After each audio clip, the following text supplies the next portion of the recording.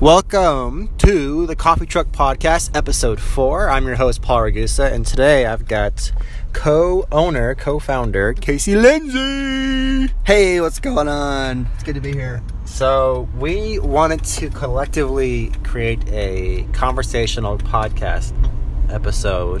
We want to do a lot more of these too, because last week? That was 2 weeks ago.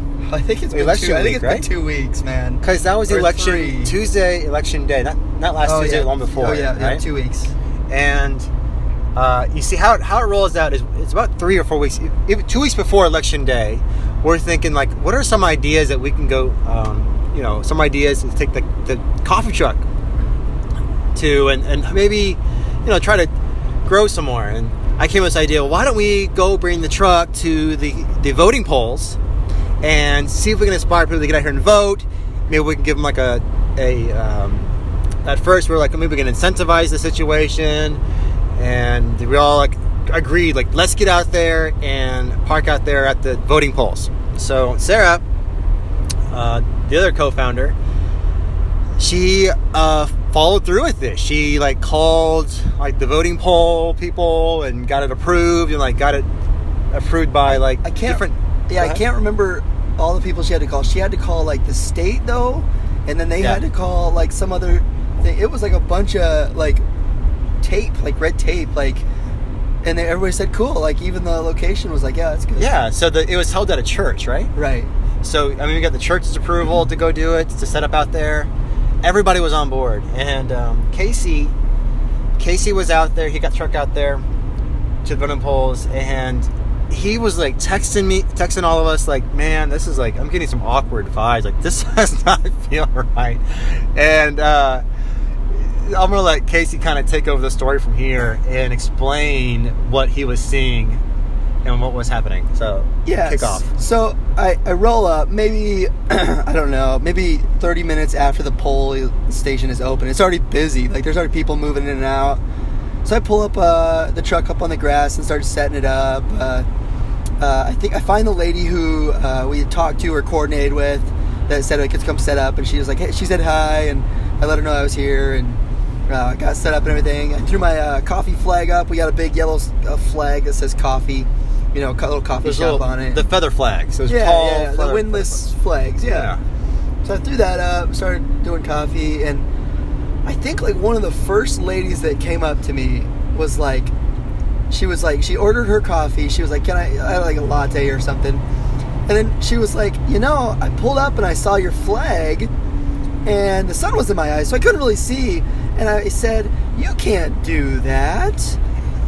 And I didn't really know what was going on. So she had already ordered her coffee, so I like smiled and nodded, and I was like, "What? What do you mean? What are you talking about?" I was like, "No," and I said, "No, we have we were approved. We made sure we didn't want to step on anybody's toes, And she was like, "Oh yeah, I get that." And she's like, "I was mistaken anyway." And I was like, so confused, I was like, "Whatever."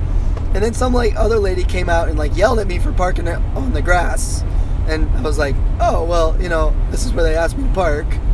And she was like. And she was like, well, some of the members are just mad that you had to park on the grass. And I'm like, oh, okay. I mean, I can move it if you want or whatever. I ended up moving my Jeep off the grass to make her happy. Well, we'll accommodate. I mean, we were just so happy to let us out here. Yeah, absolutely. I was overly polite and whatever. And, and then some guy walks by. He's not ordering anything, but he's shouting at me. He's like, hey, good job. It's a great idea, man. And he's like, I'm gonna change the E to a Y though, and I'm like, what? What are you talking about, man? He's like, yeah, Lydia Coffee, and I'm like, no, what do you? And I'm like, I'm confused, and he he goes off and votes, and I'm like, it's one of those moments where you're trying to decode what they're saying. Yeah, and I'm like, okay, maybe I heard something. Maybe he said something, and I'm supposed to get it, but I can't decode it. And it's and at this point, I'm like, okay, what's going on with this flag? This is the third person to talk to me about my flag. Didn't you people walk by, give you weird looks? Yeah, it was just I just had weird vibes, And I texted you guys that I was like, I got weird vibes going on today, and I had considered taking down the sign, and finally, some lady comes up. And she's telling me that there is someone running for office named Lydia Coffee. and it's spelled Coffey. And I'm like, I have no idea who this is. This is a nobody that's like a write-in. She's not even on the ballot, I guess. Like, but I guess it was a big deal because like they were trying to teach people how to write it. I don't know. Oh my God! So Casey's texted us now, like, oh my God, there's somebody in this area running for a position, and they think we're supporting her by having our coffee truck outside the voting poll. Because her ad on the radio was like, hey, bring coffee to Kentucky. Yes. And everybody loves coffee, and we didn't know any of this. And we were already out there. And we had talked about, like, giving a discount for people with I voted stickers. And we were like, no, we don't want to seem like we're selling votes or, anything.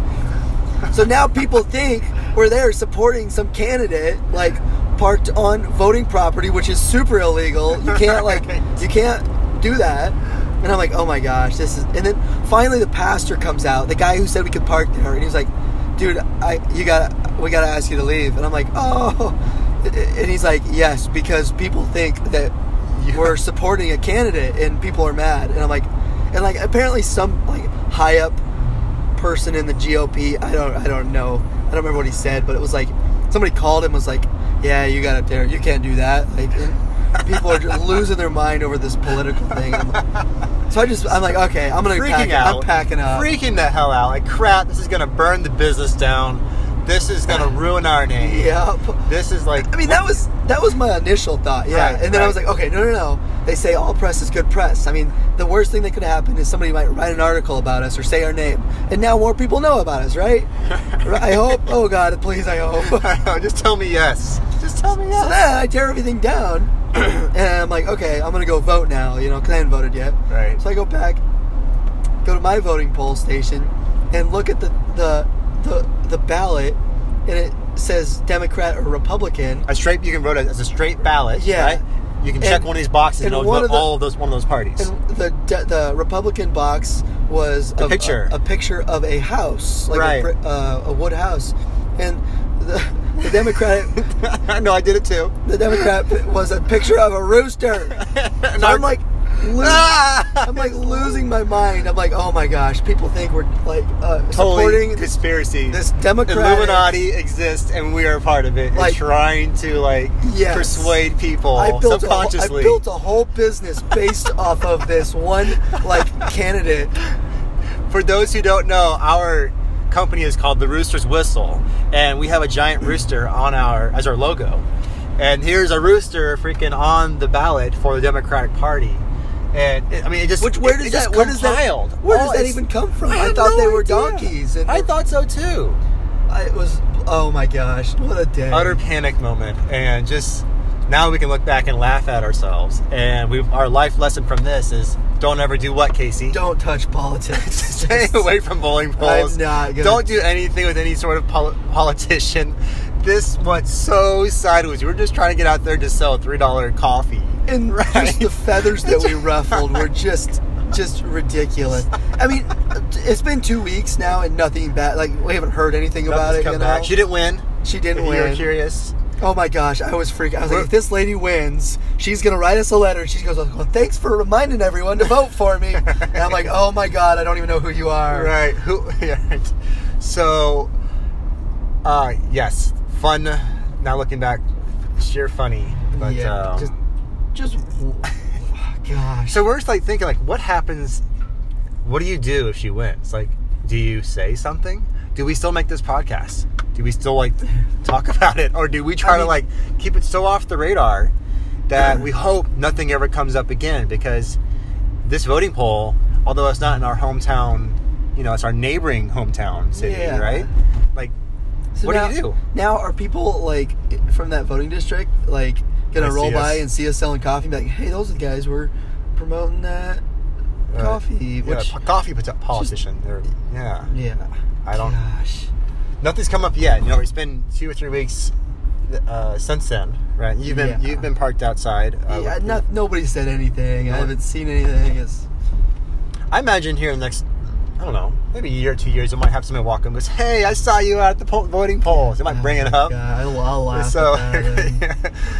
That would be a fun moment. You get to tell them this whole story about how we had no idea there was a coffee candidate. Yeah, just what are the odds? Holy crap. Yep. Just, but lessons learned. We can look forward now to the future, and we can put this in our lessons learned and be like, hey, don't touch that. Yeah. People are going to lose their mind whether or not you had good intentions. Right. You know? Get people to go out and vote, but don't use your business to do it. Yeah. I mean, so legally, businesses can have a political side. Yeah. Like legally, that's a thing. Like, sure. I'm just gonna avoid it though. I mean, I don't. So I have tattoos, and my tattoo artist has Instagram. He uses social media, and I look at his stuff because he's got good art. And just recently, he had a disagreement with a t-shirt company that was making t-shirts for him, and then didn't refund him his money or something.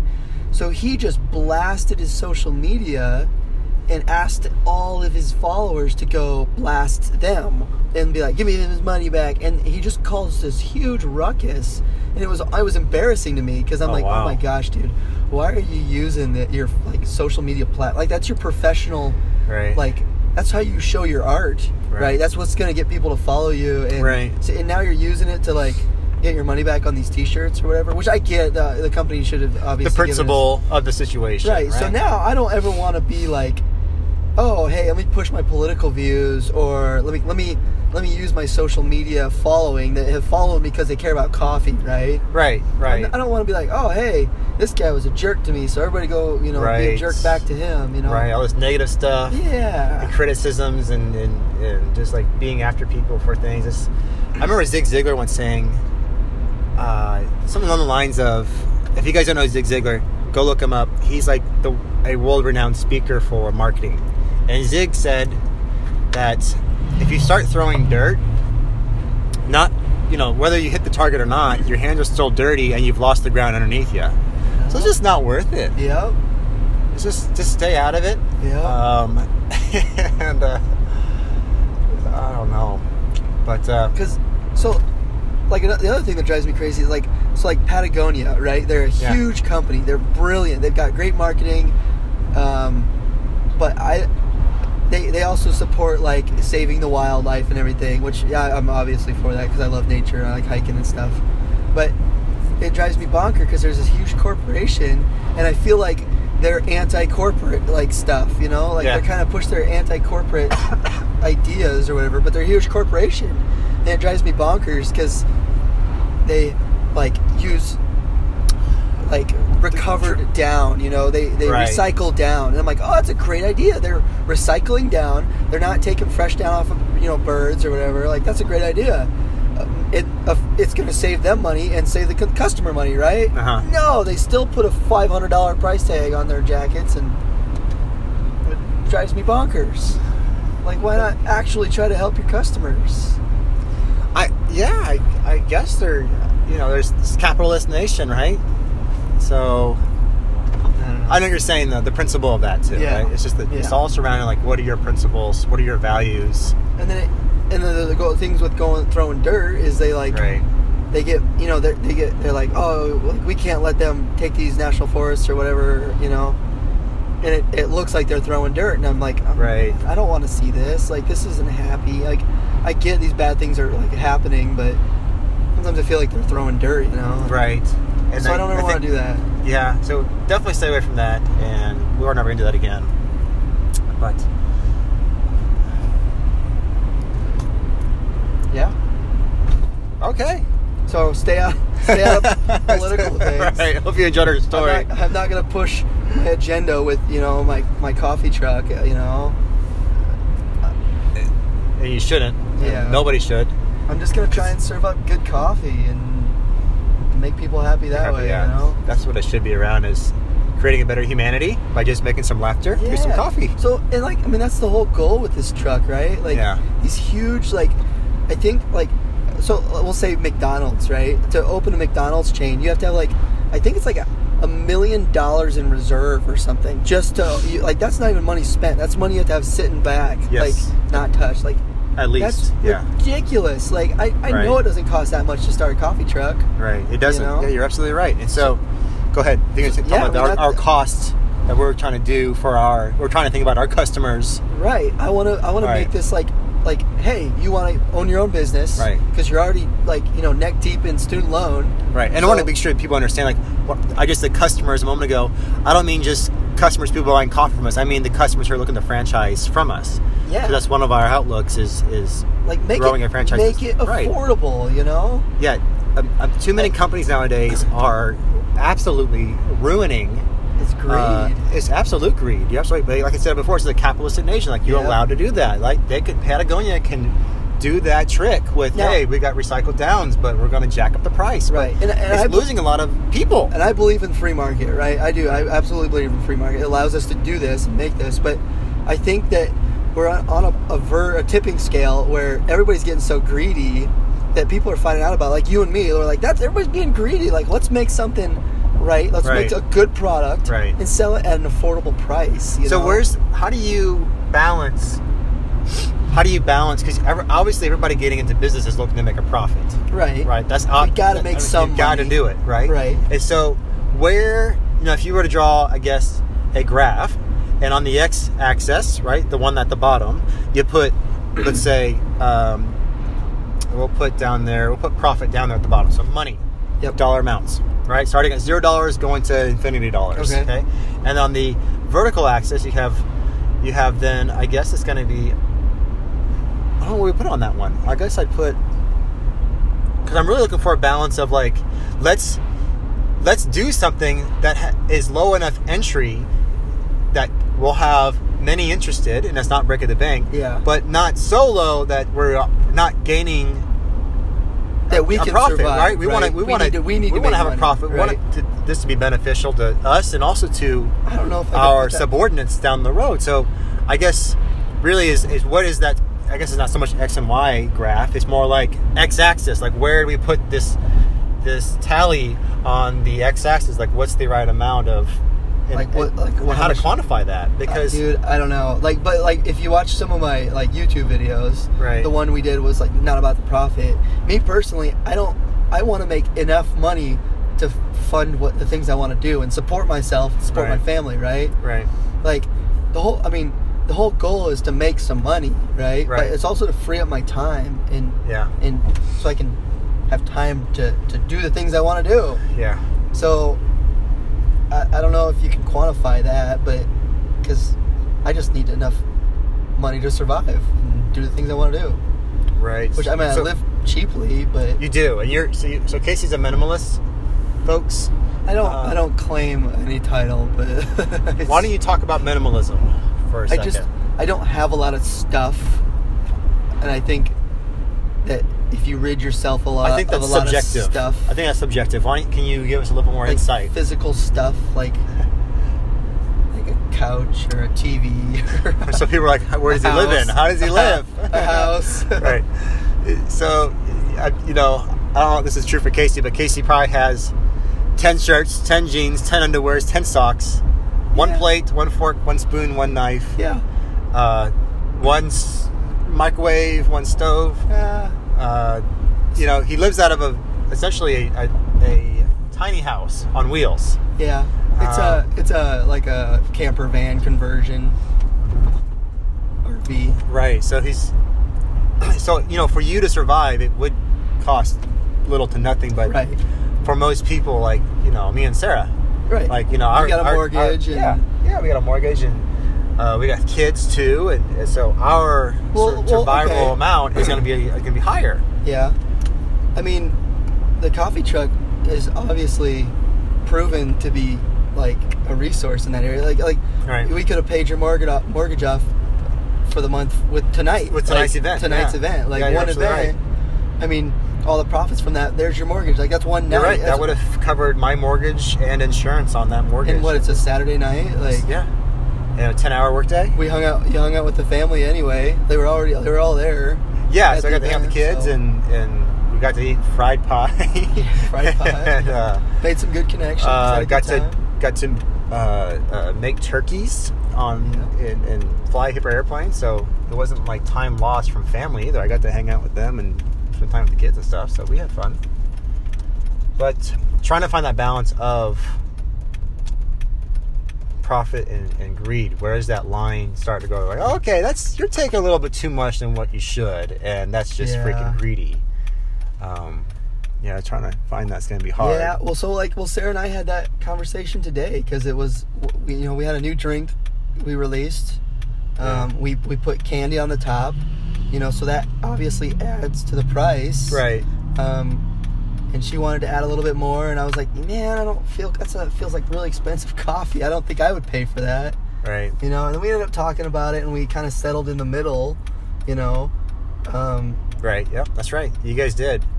So I guess just to kind of maybe create a conscious mind of like profit and greed, maybe it takes maybe multiple types of personalities to kind of collectively come to it. I mean, yeah. I mean, I don't, because I think you and Sarah are pretty different. We're very different. So maybe that's the key. I'm not sure. I don't know. Maybe there's like a algorithm out there that we need to look up. Like where greed starts. Right, where greed starts. They say like happiness does not grow after you're making $80,000 a year. Right. So, okay, what do we do with that number? So, like, do we try to maybe max out our franchisee to make $80,000 a year? Like, or maybe the company. I don't know how to dance with this. My thought is, if we sell a coffee truck to a franchisee, somebody who's interested, they're now an owner, right? That's their truck. Right. If they want to make $100,000 a year, good for them. Right. I'm asking. We're taking a flat rate. We're not taking a percentage. Right. Good point. So because I think that's greedy. So right. Yeah, because I think you and I have been through. Maybe it's. I don't know. Maybe it's. I'm not sure if it's just our generation. Maybe it's other generations behind us. That are older than us. Yeah. But it just feels like there's so many ways to be nickel and dime. Right. On things. And it's just you go in with these. Maybe you've had your eyes on something for a long time. You saved up enough money for it. You go in, you buy it, and then you get it, and they're like, "Oh, you need to have this other thing to go with it to make it work." And then you got to have a certain cable to make it work too. And it's like, like an airplane, like an airplane ticket. That's why I like Southwest. Right. You buy the airplane ticket, and your bags are free. Right. My voice. I'm losing my voice here. It sounds like I'm going through puberty. But that's why I fly Southwest, because they're not like, oh, well, you have a bag. Well, I'm going to charge you. And it's not. And it's that kind of nickel and dime is like an absorbent price in my eyes. Right. Right, because you'll spend $300, $400, hopefully not $500, but sometimes $500 on an airline ticket, and then you get to check in your bag, and they want to charge you an extra $80. Yeah. Because what the hell? Beer in like a festival or something, why is a Bud Light $5? Like, that's a 200% profit, I feel like, or something like. Right. It costs you 2 cents to make. Like, I'm okay with people making money off of me, but don't be an ass about it. Like, this is above me. Like, now you're just taking a knife and just stabbing it in my back and just tearing it out. Like, I'm okay with you making money, but this is stupid. So don't be greedy. So we're trying to find that zone, happy medium, where we can survive. We want people to get involved and grow and to create their own and to own their own, and let's make a big family out of this. We believe that our rising tide raises all boats, and so trying to find that happy medium. It's not going to be easy. There's going to be a lot of growing pains. I know there is. There already is. We've already experienced them. You're right.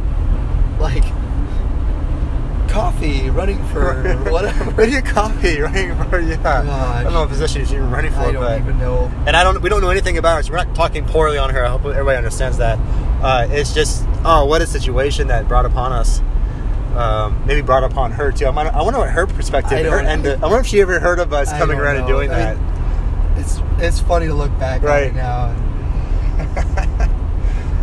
Oh boy. Well, folks, I hope you enjoyed this podcast. And everybody have a great night, a very awesome Thanksgiving, and we'll be in touch. Adios. Peace.